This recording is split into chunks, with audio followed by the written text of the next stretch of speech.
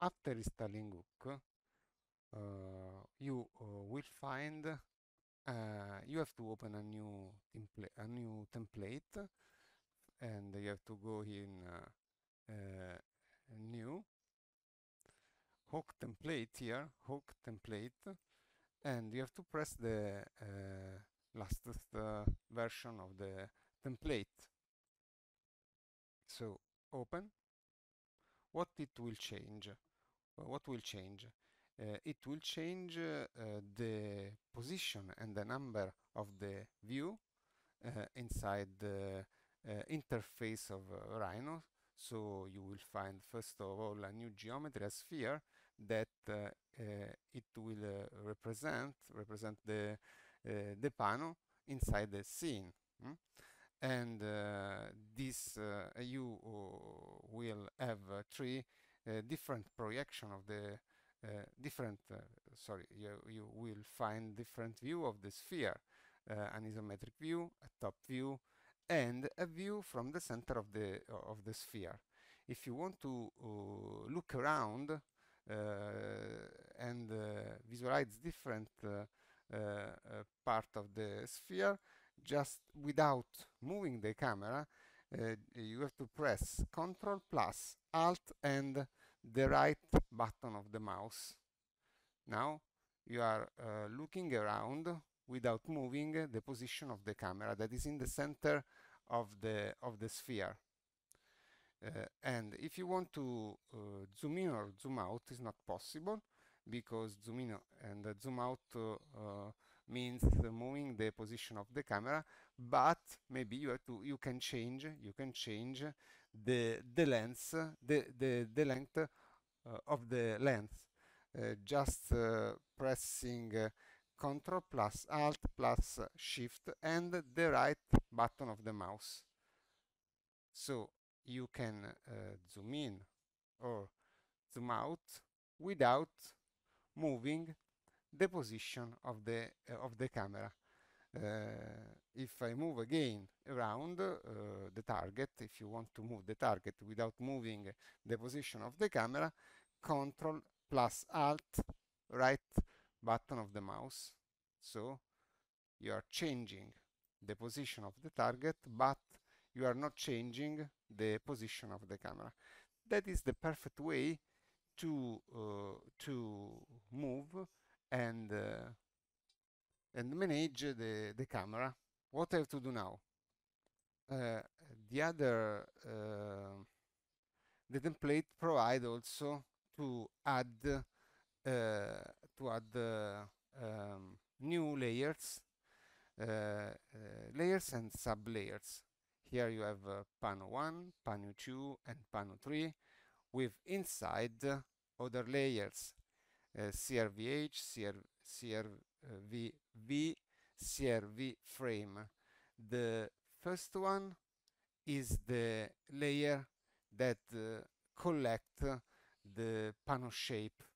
Mm? The second one is a layer that will collect the horizontal constraint. The third one will collect the vertical constraint, and the last one, the last sublayer, will collect the frame that define the area that you want to planarize and see in the correct shape and dimension. Another important part is the collection of materials that are inside the template. Pano 1 is the material linked to this shape. Pano 2 is linked to another shape, not the shape inside Pano 1, but this one is another shape inside the layer Pano 2 and linked with the material Pano 2, and so on. Okay, now I want to work with Pano 1, and I want to upload a picture to that shape. Hmm? So I open the materials tab, and I want to upload, I want to assign a texture to that shape. So click to assign the texture, and what I can do is select the the picture, open, and after a few seconds you can see the texture around the shape. Now it's possible in the Pano 360 visualization moving the target without moving the camera. Okay, the camera is in the center of the sphere. Okay, if I am interested in this elevation, I have to find one or more horizontal constraints on this elevation, and that is what I want to do now. Okay, first of all, I want to create an horizontal constraint, one here and another one here. So layer, horizontal constraint. How I can draw a curve on the sphere. It's easy. You have to use in curve tools, and in the cascade curve from object, the correct tool is geodesic curve. Geodesic curve is useful to create the shortest line between 2 points. That is what I want now.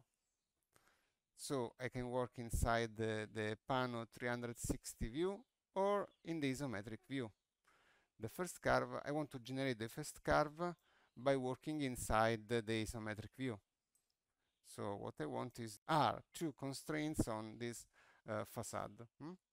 So select surface for creating a short curve between 2 points on the surface, and the surface that I want is the Pano. And I have to use 2 points, for example, these points, and another point, this one. Okay, now it's correct, and this curve is curved. As you can see, it's curved, but from the Pano 360 view, it simulates a straight line. I can choose another one. Now I want to work inside this view, the Pano 360 view, and I can generate the geodesic curve, selecting the Pano, and with Ctrl plus Alt plus Shift I can zoom in from the area that I want to work on.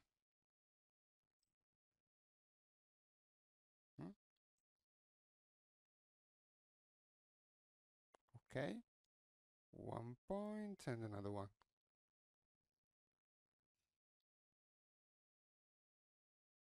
Okay, so Ctrl Alt and Shift. Okay, perfect. Now it's correct. And just add a metadata to a curve that you know. For example, I know the length of the real length of this line, so you have to add the real length of one of the um, constraint that you used. So I have to add the length. In which way we can know the length of the line? Maybe by measuring in the reality, or you can see inside Google Maps or in Google Earth. there are different ways to know the real dimension of one constraint that you use. So in the property, there is a way inside the Rhino 7 to connect a geometry with a metadata. So I want to add the length and the value of the length that is 35. In my case, it's 35 watt meters. That is the units of the template. Perfect. If you have installed Hook, here you will find the component of Hook, and the component are divided in three tabs. The first one is for input, then the solver, and the utility. There are different code that you can create by using these components, but what I want to show now is the base code. The base code is composed by the solver, and every time when you use the code, you have to use also the slider and the Galapagos component. These three elements every time are linked together, in this way. First of all, you can connect to genome of the solver, the slider with this input, and fitness number with fitness of Galapagos. The genome is the slider, so you have to connect the genome with the slider.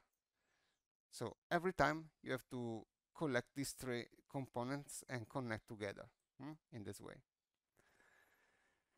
What I need now, I need the horizontal constraints, and to facilitate the collection of horizontal what we have to do curves is possible to use one thing that you have the last version of Elephant. Before this, here you can inside the tab reference, and you can use reference by layer, and another component inside the input of Grasshopper. You can find value list. When you connect the value list in the reference by layer, here you can see all the layer inside your template, your Rhino template. What I need now, the horizontal curve inside Pano 1. And here you can see two referenced planar curve that we have again with Elephant. You have to deconstruct with get Elephant attributes to obtain geometry and attributes. Okay, so two curves and two attributes, but just one curve is connected with the length attribute. And what I have to do now, I have to collect the frame of the area that I'm interested in. The area is this part of the area. So by using the geodesic, it's possible to create a frame. Okay, now frame, and by using this layer, I can create a frame around the elevation that I'm interested in. So geodesic curve frame. So select surface for creating a short curve between 2 points on the surface. That is the surface. First line. Enter. Second line.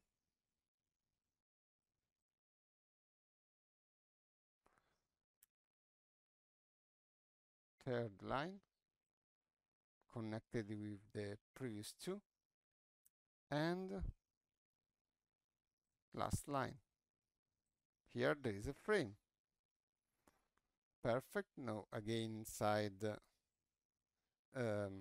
Grasshopper, in which way I can collect the frame by copy and paste these two components and changing the layer. Pano 1 sublayer CRV frame. Last element to collect is the target Pano. Ctrl C, Ctrl V, and what I need is the Pano 1. Perfect. Now there are all the inputs, and now what I want to, in the base code, what we can obtain is the real shape and the real dimension of the chosen elevation. So if I want to see, so what I want to do now, I want to hide all these components, and I can maximize the top view. And now I want to see my elevation in the 2D plane. That is possible by using the inside the display tools. There is custom preview and mesh surface connected to the geometry of the custom preview. Here there is a rectangle, but inside this rectangle I want to see the real dimension and the real shape of the chosen elevation. So I have to create a texture that is equal to the texture around the sphere. So in param, primitive, and shader, inside the shader I can collect, right click, set one material, Pano one material, and connect to the custom preview. In this kind of visualization it's impossible to see the result, so I have to switch in rendered mode. This is not a correct visualization of my image, so now it's time to use Galapagos. Okay, so double click on Galapagos. The option that you have to check is the fitness, that is maximize, not minimize, but maximize, and then switch on solver and start solver. Okay. Okay. It takes a little bit time. Okay, finish. And now this is the real shape and the real dimension of the elevation. It's possible to verify by using geometries.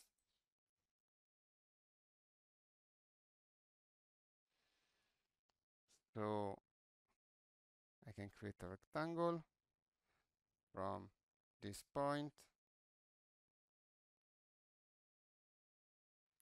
to this point.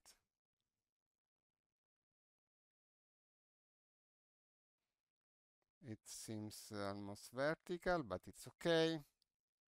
Here it's almost vertical, but it's okay. Control Shift and move just to verify. Here it's horizontal, it's okay.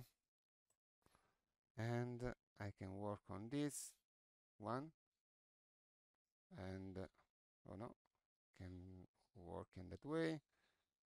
Press this, and here. Okay,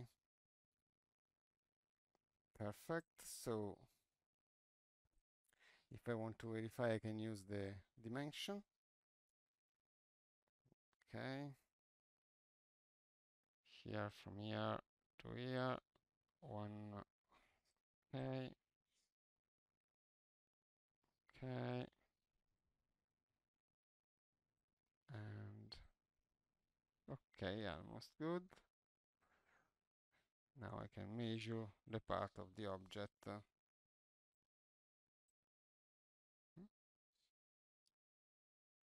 under this geometry from here to here, okay,